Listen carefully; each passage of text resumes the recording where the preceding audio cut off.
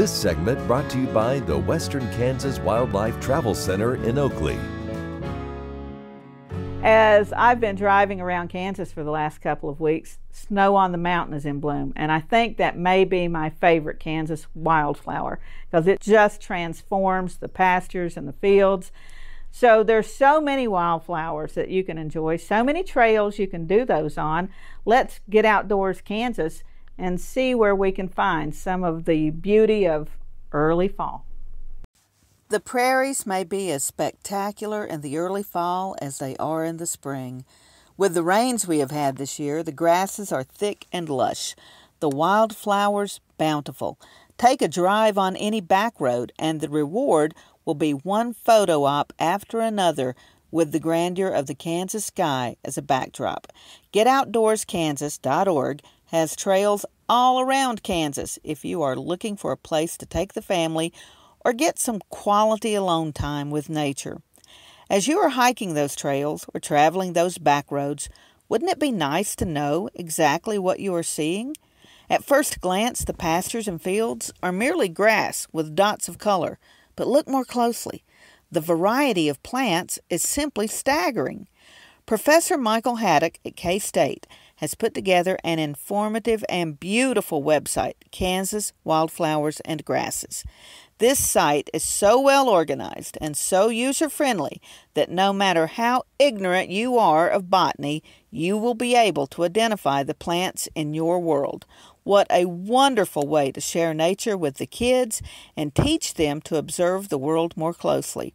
Mike's website contains 7,375 spectacular identification photos, most taken by Mike himself, for some 934 species of forbs, grasses, sedges, rushes, trees, and other woody plants found growing in Kansas. He has also authored books on the subject, and you'll find those listed on the website as well. The list itself is pure poetry. Among the grasses are arrowfeather, blue stem, Indian grass, nimblewill, green and yellow foxtail, longspike, witchgrass, red lovegrass, windmill grass, velvet dicanthelium. Hope I said that correctly.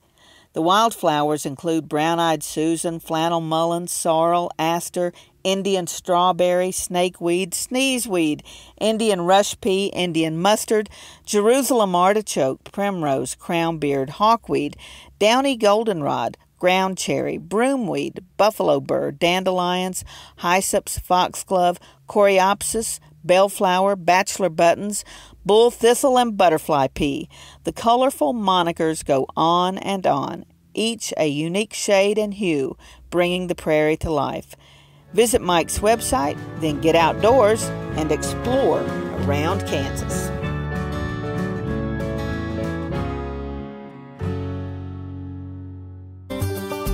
Welcome to the Western Kansas Wildlife Travel Center, right here in my hometown of Oakley, Kansas.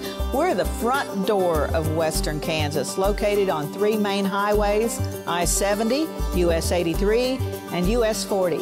And all those roads lead to history, beautiful scenery, and adventure, no matter which direction you go.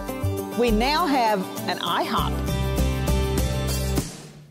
That brand that you've trusted up and down the road in all your travels is staffed with local folks, real people, just like you and me, and we're waiting on you to join us. So for fun, adventure, fuel up, fuel your body, and let's have some fun.